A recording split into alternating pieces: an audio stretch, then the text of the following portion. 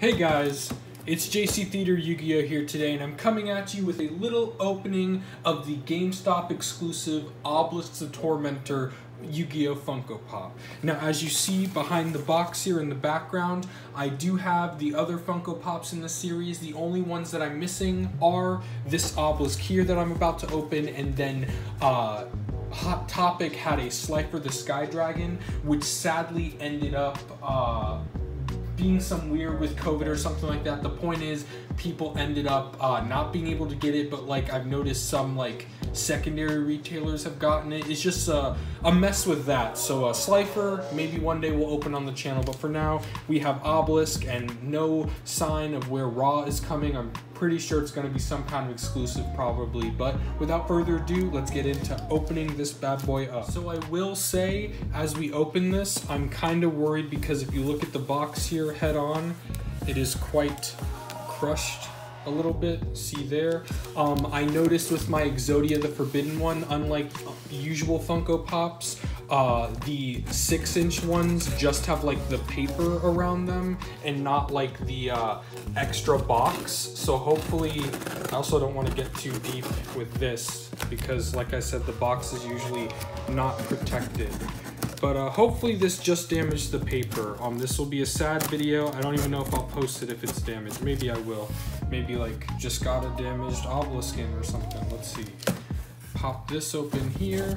Okay, nice. Of course it worked out perfectly. The damage was on this side and the Funko Pop was on this side. Very, very good. Very good luck there. And if we see here, if it damaged this side, it would have been game over. So let's pop this out. Let's move the box to the side and we can take a closer look at this guy. Okay, so we have here Obelisk the Tormentor, the GameStop exclusive. Very, very cool, very heavy, not like super heavy, but for a Funko Pop, definitely with like the wings and everything in there. This definitely has some heft to it. I don't like taking Funko Pops out of the box. I'm sorry I won't be able to show that on camera for you guys, but we can see here the cool little cartoon, the Funko cartoon version of it, which stuff like this, you know, with that aren't really humanoid much, are usually interesting to look at on Funko Pops because it's not just the usual like Funko Pop face with like the clothes of whatever character.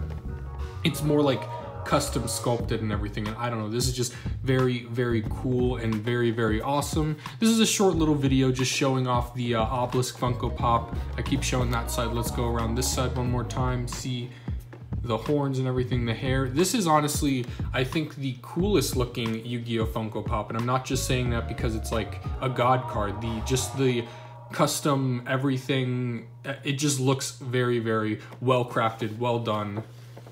And with that, I say thank you guys so much for watching this little opening. I really wanted to open this as soon as possible once I saw the box to make sure it wasn't damaged, and it isn't. So thankfully for me, now I have another 6-inch to add to the collection. I'm JC Theater Yu-Gi-Oh! I'll see you in the next one.